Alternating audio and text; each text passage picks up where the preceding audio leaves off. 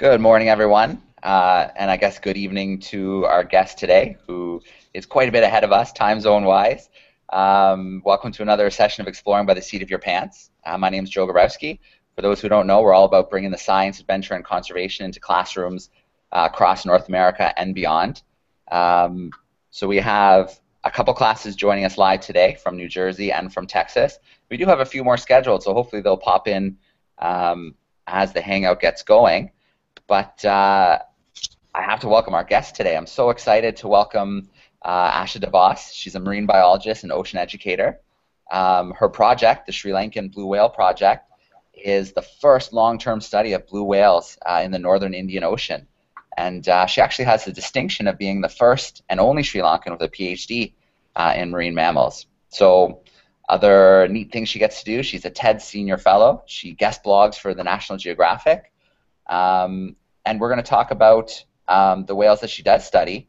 And this population, she calls them the unorthodox whales because after watching them for so long, something about them just simply makes them different. So hopefully she'll share a little bit of that with us today. Asha, how are you? I'm great. I'm very excited to be here.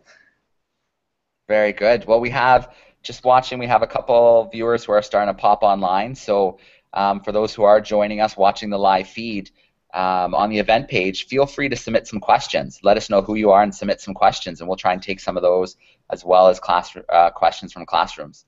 But I'm going to let you take over because I know you've got all the good stuff today. I know you have a little presentation for us. Yep, I do. So I'm going to screen share, and hopefully everybody can see what I'm going to put out there. Okay, here we go. Can you see that? Thanks. Good. Okay, here we are. Okay, everybody ready? Yep, we're ready. We just had another class join us. So perfect.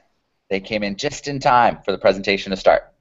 Just in time. So I actually wanted to start with this picture because I really wanted all of you out there to know that my dream to become an adventurous scientist and a marine scientist started when I was about your age. So that's me right there on the right-hand side with the two little pigtails, and that's my brother, and that's us pretending to be sailors. So this was a long time. I was 6 years old. I think you guys are probably older than that. Is that right? Yeah, we do. We range from grade 3 to grade 8 today. So all the way from around 8 to 13 today. Okay, perfect. So just so you know, it's a long dream that I've had, and I followed a lot of different paths, and I am here today because I've sort of been very persistent with my dream and held on to it very tight. So I'm going to tell you a little bit today about the kind of work that I do, specifically with this incredible population of blue whales. And I'm just going to give you a short presentation just to give you a sense of what I'm doing right now, a little bit about the science, a bit about the adventure, a bit about how it all began. And at the end, I'm really excited to sort of hear from you guys and what questions you might have. So this is one of the beauties that I get to work with. It's a blue whale in Sri Lankan waters. This is a northern Indian Ocean blue whale. And it is, like, just as Joe said, I call these the unorthodox whales because they are, they basically taught me that we build stereotypes for species or animals. We think they're supposed to do something, and then we talk about it as if that's sort of the rules. But there are sometimes, if we dig deeper, we'll find out that these stereotypes can be broken. So when I was doing my undergraduate degree, I was taught that large whales, like blue whales, do these incredible long-range migrations between cold feeding areas and warm breeding and calving areas, right? So that's where they went to have their babies, in nice warm tropical waters like Sri Lanka, and then they would go and feed somewhere like the Antarctic, for example. So that's what I thought for the longest time. But subsequently, as I'm going to share a little bit right now, like, I started to soon realize about 13 years ago that it's actually not the case with this incredible population of blue whales. So the other things that make them unorthodox is that they speak a different language to blue whales in other places. So there are blue whales out in along the Pacific, so along California. There are some blue whales that go into the Gulf of St. Lawrence, and those are two different populations. They speak different languages to the blue whales in Sri Lanka, which I think is really neat because it's one huge ocean basin, but they still have evolved in ways to have their own little conversations, have their own little languages, and talk amongst themselves. So that's really, really neat.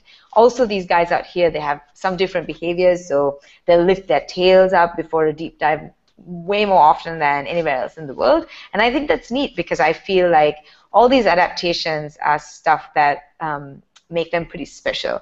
And most importantly, these blue whales don't do long-range migrations between cold areas and warm areas. They actually just hang around in warm waters all year round, which to me makes a lot of sense because I come from this beautiful tropical island in Sri Lanka. It's warm all year round, and if I had the chance, I would stay here all around. I love the warmth and I love the tropics, and clearly these whales do too. So I think that makes them pretty unique.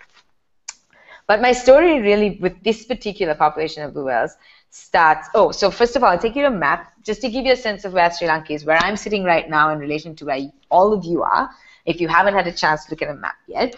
So this is the world as we all know it. And there, right there in the red box is where Sri Lanka is. So Sri Lanka is that beautiful little teardrop-shaped island off the southern tip of India. It's never been a part of India.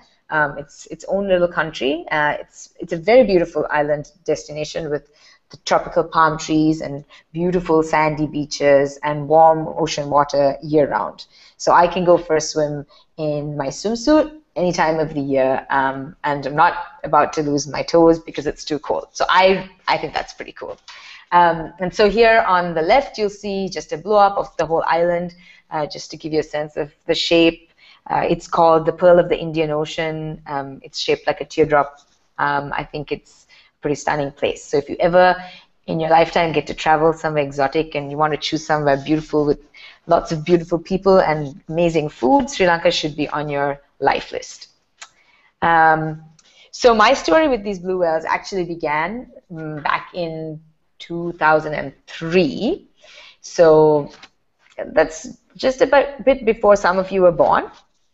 And I actually was working on this whale research vessel that was going right around the world. And I got the opportunity to get onto it. It's a whole long story about how I got onto it. But I'm not going to go into detail right now for the sake of this story. But I was on it. And we were cruising along the southern coast of Sri Lanka. I'd never really seen whales in Sri Lankan waters. And as we came around the southeast coast of the island, it was this amazing, beautiful, stunning day. The ocean was flat calm, just like you see in this picture. You can see there's hardly a ripple on the water. It's beautifully calm. And in fact, it was so calm, it was extremely hot because it's calm, because there's no wind. But it meant we could see for miles on end. And I can see out to the horizon, which is probably like 12 nautical miles away, and you can see far and wide. So the work we were doing was specifically...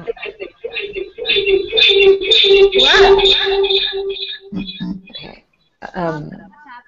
Sorry, we just have a That's okay. classroom that joined in. Just mute their microphone. There we go. Okay, perfect. So it was this incredibly beautiful day, and the work we were doing on this whale research was actually super interesting. So what we were doing was we were following sperm whales, and some of you may know what a sperm whale looks like. It's the largest toothed whale. It has a very square head, and that actually is its nose. So it's actually has the biggest nose out of all animals in the world, which I think is super fascinating. It has teeth, but only on the bottom, on its bottom jaw. And so you have these big pods of sperm whales that travel in Sri Lankan waters. And so on this research vessel, we were going out and taking samples of their skin and their blubber and looking at all the pollutants in the oceans, basically trying to figure out what the pollutants were based on using these samples from their skin.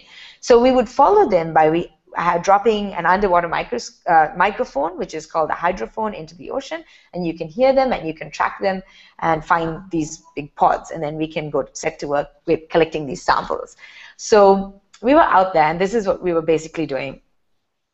But during daylight hours, we also had someone on deck looking out at sea, making sure that we were recording all the marine life that was out there, because these vessels are very rarely, it's very expensive to run a research expedition. So when you finally get out there, you sort of want to collect as much data as you can about all the stuff that's going on. So it happened that I was on deck, and there I was staring out to sea looking for signs of life, and I saw this incredible sight. I saw this incredibly tall, lofty blow in the distance. And I thought to myself, well, what's really interesting about the blow of a whale is that you can often tell the difference between different species, because, for example, a sperm whale only has one blowhole on the left side of its head. So when it exhales, the exhalation or the blow is very slanted off to the left-hand side. There are other species like right whales, for example, that have what we would consider a heart-shaped blow or a V-shaped blow. But this was just this singular pillar, and it was a column that was extremely tall, and it could be seen from quite far away. And I saw this, and I called out to the captain, and I said, Bob, I don't think it's a sperm whale. I don't know. We should go find out. And he was like, okay. So we start moving towards this area. And as we start cruising forward, I started to realize that there's not just one of these guys. There's about 6 blue whales in an area the size of a soccer pitch. So when I say the 6 blue whales, each blue whale is about the length of a basketball court. So you're dealing with 6 of these giant animals in a very, very small area. And to me, I was like, why are they hanging out so close together? They have this whole ocean. They can go, 70% of our planet is ocean, and they could go anywhere they want. And yet they're all aggregating and coming together in this small spot. So I thought about what I'd learned in university, and I remembered books saying that if they're in warm waters, they're usually breeding and calving. So they're either making babies or having babies. And I thought, well, maybe that's what they're doing. And so I tell Captain Bob, I'm like, let's keep going. Let's see what's happening. And as we got closer, I started to realize that that wasn't what they were having. There were no babies around, so they're clearly not having babies. There was no evidence of activity in that kind of activity. So I was pretty confused. My textbooks had told me something, my books, and that's everything I knew about this species. But then I saw this. And some of you may know what this is. Some of you might be a little bit startled because it's bright red in color. It looks very bloody, but there's nothing to fear. This is actually a pile of whale poop. So I'm going to answer your question, because I know some of you are wondering, why is it red? Well, it's red because of what they eat. They eat these tiny shrimp-like creatures, and the oil in the body of the tiny shrimp-like creature gives their poop this beautiful bright red color. And I think it's the most stunning whale poop in the world, or most stunning poop. And I always challenge my audiences, if you ever in your lifetime find poop that's more beautiful than this, you have to send me at least a photograph. It's extremely important, because I just can't imagine there's anything more beautiful out there. And I know it sounds pretty yuck that someone can be excited about this, but there's good reason for it. Because when I found it, to me, I started to feel like Sherlock Holmes. I started to feel like an inspector. I was out there, and there was this big clue in the form of this whale poop. Knowing that there was poop meant I knew that they were feeding somewhere close. And that was extremely crucial, because that broke all the rules. Like I said at the start, I was taught that large whales go to cold waters to feed. So cold waters like the Antarctic, where the water can be maybe 4 degrees, 3 degrees Celsius. But here in Sri Lanka, our waters, particularly at the surface, it's about 28 degrees Celsius. It's extremely warm. Some parts of where you guys come from, the water may never get to those temperatures at any time in the year, because it's actually pretty warm. So I was like, it was just a magnificent moment of realization, because at that point I thought to myself, well, this population is doing something different, and I want to know what it is. Why is it that a population of the largest animal that has ever lived on this planet would choose to live in warm tropical waters where science up to now has told me they shouldn't be living because there's not enough food. Because normally cold waters has a lot of food and warm water doesn't. So that's why these animals are generally doing these long-range migrations, but they're not. And that's actually where my project began. That's where my curiosity for this incredible population of whales started. And I always tell people when I talk to them, the key element here is the importance of being curious. Now, I could have seen this patch and I could have gone, well, that's interesting. Something weird's happening. And I could have gone on my way and missed a complete opportunity to kickstart my career. But instead, I asked the questions. I got really excited. I started doing all the research I could. I started pulling all the books out that were on the board and trying to figure out why they were hanging around in these warm waters. Like, what was the advantage? How were they feeding there when they shouldn't be feeding there?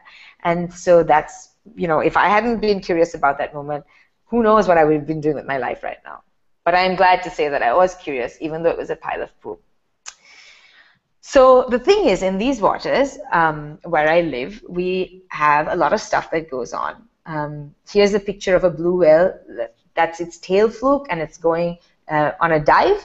You can see those little things attached to its tail fluke. Some of you may be wondering what that is. Those are actually remoras. They are fish that stick to large animals and get free rides.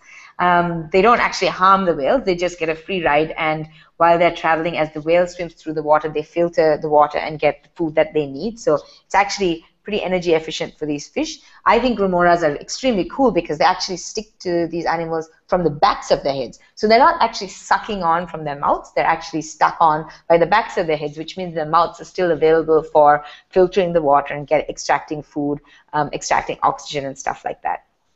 And very cool animals on their own. But here you have this picture of this whale diving, and there's a big container ship in the background. And this is a very typical scene out in Sri Lanka where I work. So I was really interested why this population was hanging around year-round in these warm tropic waters. And I was most concerned about it because I knew they were doing this in an area where there was a lot of ship traffic. So a site like this, not very uncommon at all. So here I'm just showing you a map of global shipping highways. And there's a lot of squiggly lines, there's a lot of noodles, and it may seem a little bit daunting, but don't worry. All I want you to do is look at the areas where you can see the yellow lines, because the yellow lines show us where the busiest shipping highways are. So, you know, there are areas of the world where there's a lot of traffic, for various reasons, and then there are some places where there's less traffic. But you can see these yellow lines are just depicting where it's busiest. And if we focus in on the area that's of interest to us for the purposes of this talk, for example, around Sri Lanka. So you can see that area is highlighted in the white dotted circle. You can see Sri Lanka, perhaps the tiny little gray dot off the southern tip of India, and you will see these yellow lines, very, very busy highways traveling right off the south coast of the island. So Sri Lankan waters are home to some of the busiest highways in the world. And just to zoom in a little bit more, remember this map of Sri Lanka? I showed you that at the start. You can see India there just off to the left of Sri Lanka. And what I've done with this map is I've basically taken data of where we've seen blue whales. So those are the black dots. You can see a clump of black dots at the bottom. There are some black dots further out. But you can see there's a huge clump off the south coast of Sri Lanka. And then you can see these red lines. So the red lines are actually real data from ship traffic. We can collect this data either using satellites, or we have these receiver towers that we have on land we use this system called the AIS system, Automatic Identification System, which a lot of the very big ships, there's a law that says that they have to have one of these AIS devices on their boats, and they have to transmit so that when they're going past land, or the satellites can pick up their location. So we can track the ships in our oceans. It's very cool. It's very complicated technology, but it's really interesting that we can use this data. So what you have here is the shipping lanes. So real life shipping lanes, real life data about where whales are. I hope you can all see that off the southern coast of Sri Lanka, there's very busy shipping lanes. So the really red areas are where there's highest traffic, and that's overlapped with a big clump of blue whale sightings. So when you have whales and ships in exactly the same place, disaster is inevitable. So the next picture I'm going to show you, it's a little bit gruesome, but it is reality. This is, there are a lot of things that happen in this world that are not so great to see, but it happens. So it's important to talk about these things. So when you have whales and ships in exactly the same place, things like this are not uncommon. Here is a picture of a blue whale, one of these blue whales that I work with. Remember, I showed you a picture right at the start, this beautiful, magnificent animal freely roaming the oceans. Here, much more of a sorry sight. This blue whale, you can see, was hit by the container ship, and it came into the main harbor of Sri Lanka, that's in the city of Colombo, wrapped on the bow of a container ship. We know that it died on impact because it didn't have any big wounds or scars, but actually what we did see was internal hemorrhaging. So it was actually bleeding out of the mouth. It was dead. The carcass was actually in pretty good condition. And that's one way to say that it was hit on impact. This is not only found in Sri Lanka, actually off the coast of North America, both of the Californian coast, and as you go along the east coast of the US and Canada, the ship strike is a problem out there for also species like right whales and humpback whales. So this is not a problem that happens only in Sri Lanka. It's actually the biggest problem that whales face all around the world. And it's something that we really have to address in order to save these populations.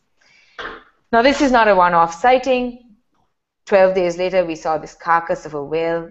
2 had been killed. You can see this big gash in its body, and that is also caused by a ship's propeller. So the most important here is, like I said, I was really interested in why these whales were hanging out all year round, where they were getting their food, and then I was like, why are they hanging out in an area which seems just terribly dangerous? It's like if you decided to hang out in the busiest highway in your town all year round. It doesn't make sense, but we soon discovered that the reason they're doing this is because that's where the food is.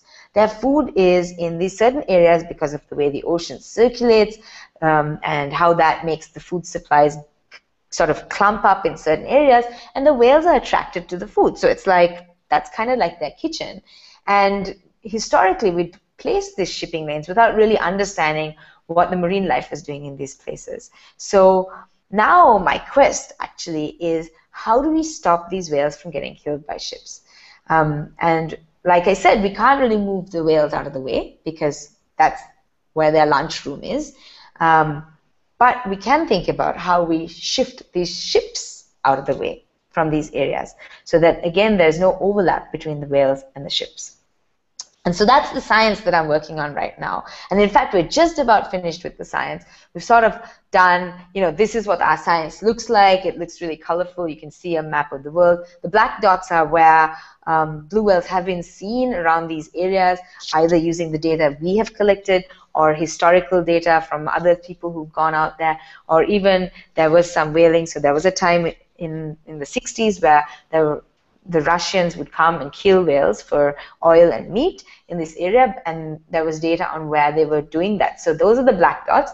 And the red areas are really telling us where we think there should be high concentrations of whales. So what we're doing with a map like this is we're then taking the ship routes, because the shipping lanes are very defined around the world. Ships have to travel along certain highways. So that may have been a little bit more obvious in that picture of all those noodle lines that went through, where I asked you to focus on the yellow lines. And so if we can look at where this overlap is happening, we can then try to think about how do we separate these two things from being in the same area. And the problem with shipping is it's not the ship company's fault. We're all sort of to blame because we all depend on shipping. 90% of everything in this world is shipped. If you look at yourself right now, maybe at least a couple of pieces of your clothing were made in another country and they came by ship to your local store where you went and bought it. And these ships aren't necessarily hitting the whales on purpose, but they don't even realize sometimes they're hitting these whales. And so by separating where the whales are and where the ships are, we're reducing that risk of this problem occurring further. So that's just a little bit of an introduction, just to give you a sense of where it all began, how I started this adventure, and what I'm really doing right now. And this is the first time anyone's done any work on these blue whales in this ocean. I started the work on the ship strike because I was really concerned about it. So I've been pushing a lot of the work that's been happening, and we're trying to change things at the level of the government so that we can protect these whales. And it's really my big dream is to make sure that this problem can be solved over the next few years of my life. So with that, I'm going to turn over the floor to you guys. Maybe some of you will have some questions, or maybe some ideas, or maybe some just suggestions of what we can do as scientists. And I'd love to hear what you have to say. Okay. Well, thank you so much for sharing your work. I'm going to introduce the classrooms very briefly right now, and then we'll start going with a couple questions from each classroom, and we'll move our way through. So let's see. We have Mrs. Kendall's class. They're a third grade class from Weatherford, Texas. We've got Mr. Greenfield's grade 5s from Freehold, New Jersey. Mrs. Hawkinjoe's, they're from Sayreville, New Jersey, and they're grade 6s. Mrs. Shaw is joining us from Barrie, Ontario in Canada. She's got a grade 5-6. And then Mrs. Dwarf's joining us, grade 8 from Taylorville, Illinois. And then, let me turn a microphone on. We had a surprise classroom join us. Let's see where they're from. Wow. Adia 0250. Where's your class from? What was that?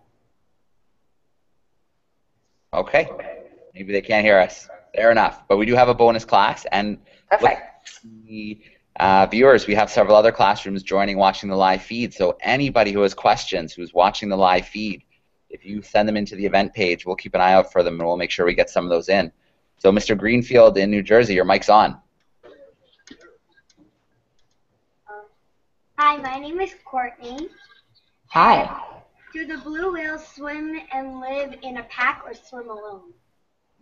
That's a great question. So blue whales, generally, they are solitary. So they kind of swim through the oceans on their own. And that's why when I saw them in this group, I was like, what's going on? They shouldn't be doing this. They have to be doing some kind of activity where they either need to have others right around them, or it's just a really big hotspot. It's kind of a lunchroom-like scenario. So it's rare to see them in these tight groups and aggregations. So they would probably feed and then they go off and do their own thing. We'll see them maybe in pairs, but mostly as individuals. All right, great question. Let's grab another one. Hi, my name is Matthew. Hmm?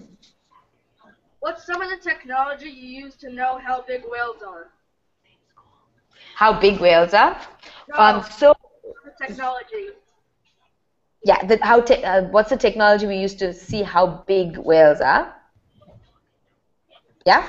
Okay. So that's a good question. Actually, a lot of the data on the size of whales comes from stranding. So when they wash up on shore dead, we usually go out and measure. And because this has been happening, they strand up on beaches for different reasons. Either they get hit by ships and then they wash up on the beach, or they can die of natural causes, and then we go out and we usually use the most simple technology, which is a measuring tape of some sort, and we do our measurements. And over time, we've been able to measure enough individuals to know that they grow to about 80 feet. The blue whales out in Sri Lanka will grow to about maximum of about 80 feet.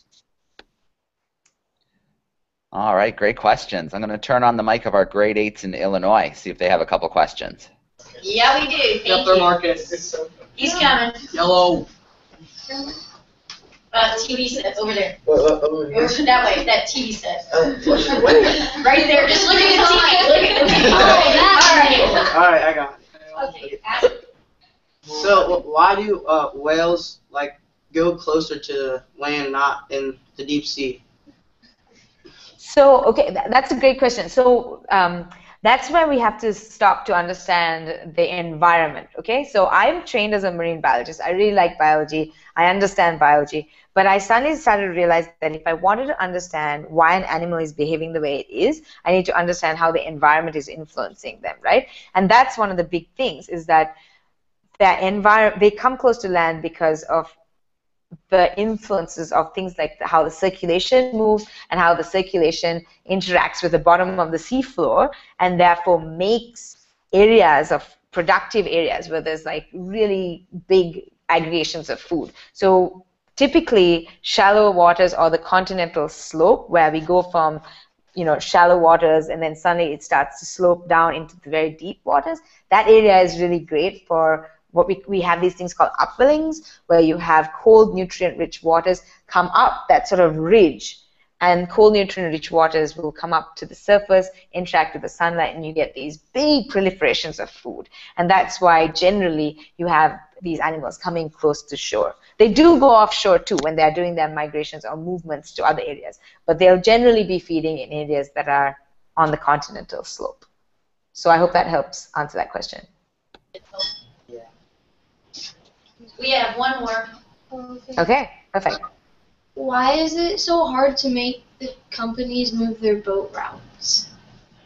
That's a really good question. So, it's pretty complicated because there's thousands of ships on the water, and so it's a multi-stage decision process, right? So first of all, we can say, okay, whales are getting hit, but then people are like, okay, but where would you move the shipping lane if you wanted them not to get hit, right? So to be able to answer that question, we have to go out and do science. So we have to do a few years of science at least, so we have enough information to say, okay, we know that if we move shipping lanes from X to Y, we're going to not hit whales, or going to have a much lower risk of hitting whales. So then we have the science, right? And then what happens is we have to go to the government of the country that this event is happening. So right now we work with the government of Sri Lanka, and I go to the government and I say, look, we have this problem. Now we have the science saying this is where the shipping lanes have to be moved, and we need to then, as a country, make an application to the International Maritime Organization, which is the big organization that governs all the shipping routes. So the shipping routes are essentially drawn on maps. Ships have to go on these pathways. Ships like using those pathways because it's economically very efficient for them. The shorter the route, the closer they go around our coastline, the shorter their route, so they don't expend so much fuel, and then it becomes cheaper for them. It's also, the shorter the route, the less time it takes. So for them, time-wise also, it's more beneficial. So unless we have really good science and a really good case saying there is a real need for you guys to expend a little bit more money on your fuel and in terms of time and go a little bit offshore, it's very hard to convince these companies to actually do anything. It's not that they don't want to, but they just have to have a really good reason to do it. Okay. Thank you. No problem. All right, great question. Mr. Hawken, or Mrs. Hawkenjos, your microphone is on in New Jersey. Hi, my name is Sam, and one of the questions is, what is the most fascinating fact you discovered about blue whales? Ooh, there's a lot of fascinating facts about blue whales. First of all, I thought the fact that their poop was red was extremely fascinating. I mean, I don't know, did you guys see the bright red poop? Yes. Yeah. Did you not think it was really fascinating? It's like, who thought it can look that great? It's like, it's waste material, right? So that's fascinating. But there's a lot of things. So for example, the blue whale's heart is the size of a small car. That's pretty awesome. But they're the largest animal that's ever lived on the planet, and they've become so big by feeding on some of the smallest things. So they feed on these tiny shrimp-like creatures, which are maybe no bigger than your little finger, which is cool to think about because these little animals are that tiny, maybe like half an inch, and these animals grow to 80 feet, which I think is fascinating, right? And they're so big, they have huge hearts. But you know what? If you gave them a loaf of bread, they would choke because their esophagus, their food pipe, is so narrow that they can't actually eat anything bigger than krill. And that's why they're feeding on these tiny creatures, because that food pipe is so small that it restricts the size of things they can feed on. So I think that's really fascinating. It's such a giant animal. You just assume that it can eat this massive things like at least a loaf of bread, but even that's too much for this whale. I think all of those things are fascinating. There's so much more about blue whales that makes them, to me, just remarkable creatures.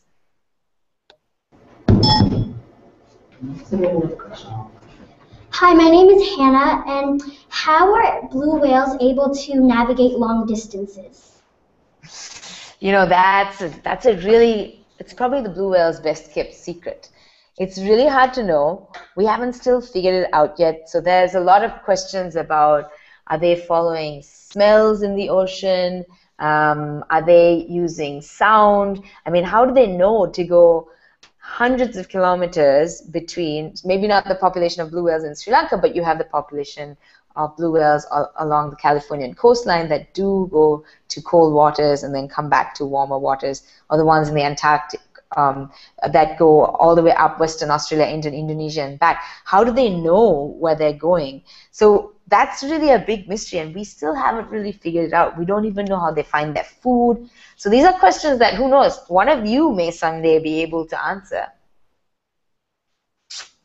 All right, great question. We're going to go in reverse and visit some classrooms again. So I can see in the front row, Mrs. Hawkinjoe's class, more papers. So if you have one more, let's grab a question and we'll go back and visit Mr. Greenfield's class. Okay, thank you. Hi, my name is Sydney, and my question is, what is one of the biggest challenges you face in the study of blue whales? That's an awesome question. I mean, all of you guys have some great questions coming on. This is my favorite part of every talk I do, because it's nice to know what you guys are thinking too. Challenges, plenty. So I come from a country where being a marine biologist is extremely unusual. It is an island, so to all of you, maybe it seems obvious that there'd be lots of marine biologists, but there's probably 2 of us in the whole island, and it's not a small, tiny island. So first of all, convincing people that it was something that was actually a profession or a real job was difficult. When I told people I wanted to study to be a marine biologist, a lot of people asked me what I was going to do with my degree. They were like, so what are you going to do with it? And I was like, well, Sri Lanka is an island. There's a lot of ocean around. So it seems really obvious to go down this path. So then I move back to Sri Lanka, and there's really no jobs lined up because nobody's a marine biologist. There's not a lot of marine science or marine conservation going on. And so then I had to really start from scratch. I had to build my own project, convince people that I could do it. And I'm also a woman in a country where it's quite male-dominated. So then I had to convince everybody that as a woman, I could still do everything that anyone else could do, because that didn't stop me. So those are just some of the challenges. But what I love about challenges is they make you start to think really creatively. And I always believe that challenges are things you can either climb over or go around. So I don't see them as blockades. I see them as opportunities to really think outside the box and try to figure out how to get around them. All right, great answer to a great question. Mr. Greenfield, your microphone's on. Hi, my name is Jorge. Hi. Hi. What animals are prey to the blue whale? Blue whales are baleen whales. So they have these comb-like structures in their mouths, which they use to feed. And these combs are structures actually made from the same material as your nails and hair. And so they actually don't have teeth. They can't bite. And so they really only feed on tiny things like tiny shrimp-like creatures called krill. That's pretty much what they feed on. And they're all very, very tiny. They're about the size of like half your little finger, which is really cool. Okay, do you guys have another question? Here comes someone. Yeah, we got one coming. All right. Okay, perfect.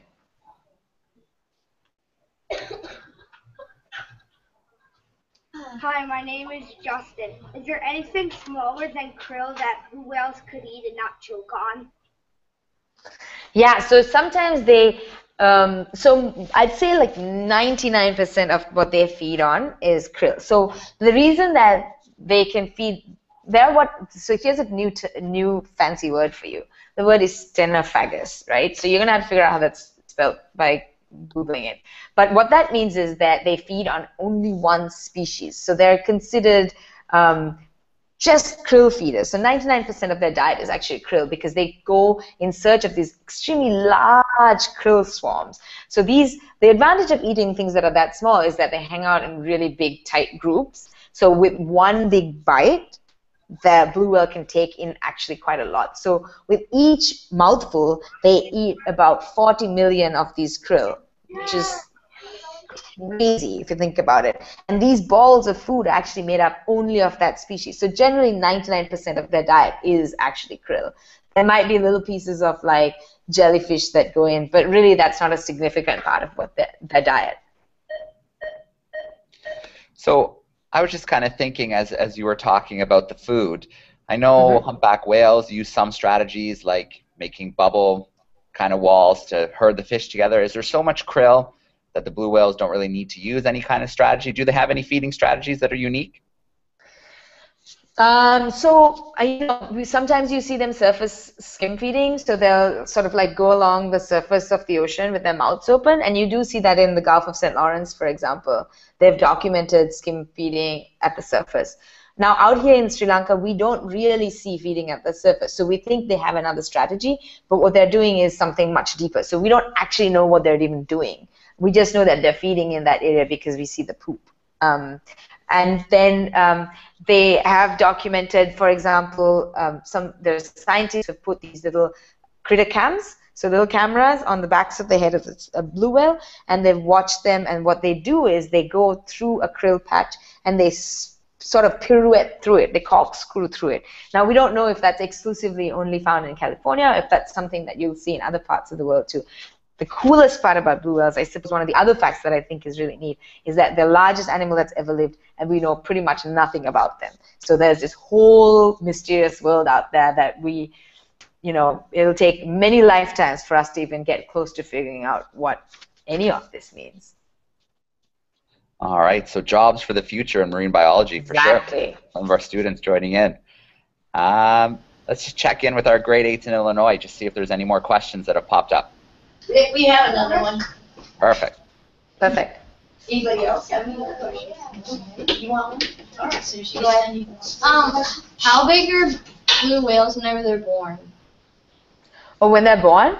That's a good question. So they're 8 meters, which is, if you converted that would be, I mean, they're probably about like 20, 25 feet, actually, when they're born. So the crazy thing is I work on these really tiny little fishing boats out here, and my boats are maybe maximum of 21 feet, and then we've seen a couple of newborns, and they're bigger than my boat.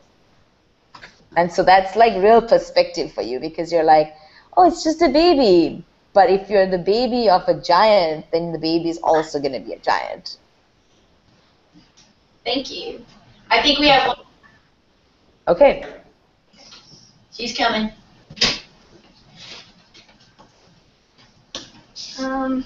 Hi. Hi. Talk loud. So do the blue whale, do they have any enemies, or do they have any strategies they use to ward off them? So, what's really interesting about that question is, if you think about blue whales, they're the largest animals that have lived in the oceans, right? So they actually don't have natural predators per se.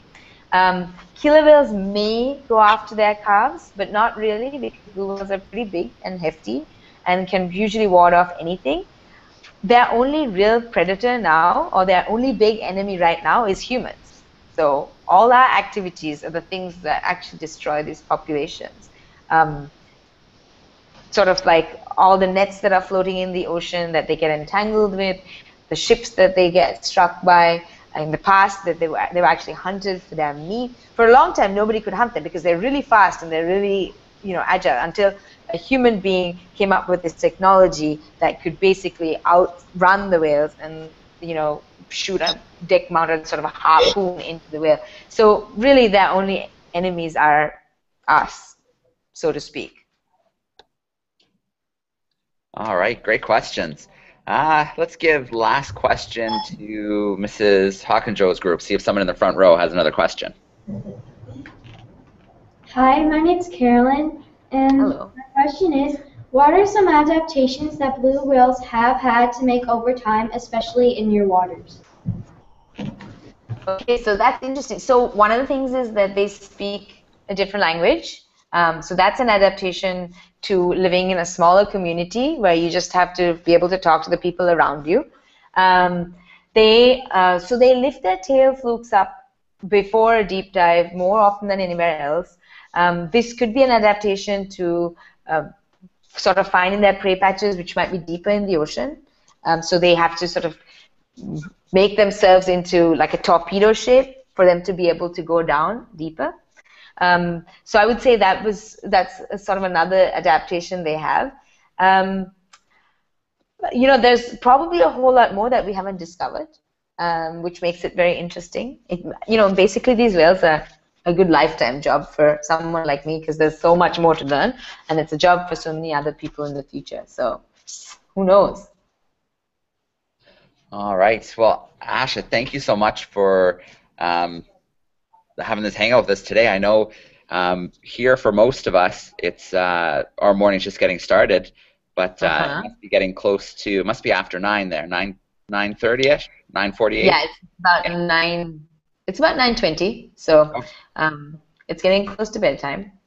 Well, thank you so much for showing us a world that I don't think many students had even thought about before. That the Sri Lankan waters, not only are they beautiful, but they're this amazing feeding ground for these giants of our planet. So thank you so much for opening that up to us today. No problem. Thank you to everyone for joining. I really appreciate your attention and your time and all your questions. They're fabulous. Keep thinking of more questions, and you can always find me somewhere on the internet if you ever have more. So please feel free to reach out. All right. Well, we're going to turn the mic on so the classrooms can say a goodbye and thank you, and then we'll go off air. So here we go. Turning the mics on so we can say goodbye.